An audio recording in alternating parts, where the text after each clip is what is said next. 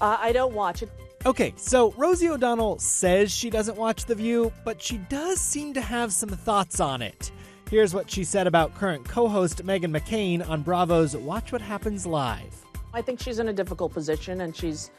being the conservative voice on the show. Trying to do that while grieving. You know, Right. She was very, very tight with her father, and he had been dying for a while. And I think we've watched her daily, you know, try to grieve and get through. It's not really that easy. So Yeah.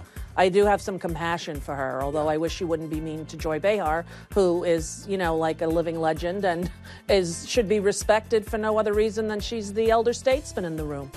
Don't feel bad for me, bitch. I paid to do this. Okay? Don't feel bad for me. Before he headed to Florida, hold on. Julie and I call each other bitch all the time. We'll be right back. That exchange went down just last week on the ABC Talker, though both Joy and Meghan said using the B word was no big deal for them. A friendly argument is a great thing on the show. Moving back to Rosie, she also opened up about the state of her relationship with Whoopi Goldberg, which was described as pretty contentious in the View tell-all Ladies Who Punch. Rosie's very open about the fact that she and Whoopi had a toxic relationship on that show. I'm always going to respect her. I'm always going to look up to her. She was somebody who was inspirational in my career. And, you know, you like to keep those people in a place of reverence if you can. And that's what I'm hoping to do. Rosie, who gave an interview for the book, has been pretty public about her disdain for it.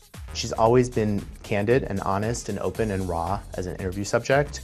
And I think I'll just leave it at that. I appreciate that she took the time to answer my questions. She's specifically spoken out about how her comments about Elisabeth Hasselbeck were taken out of context.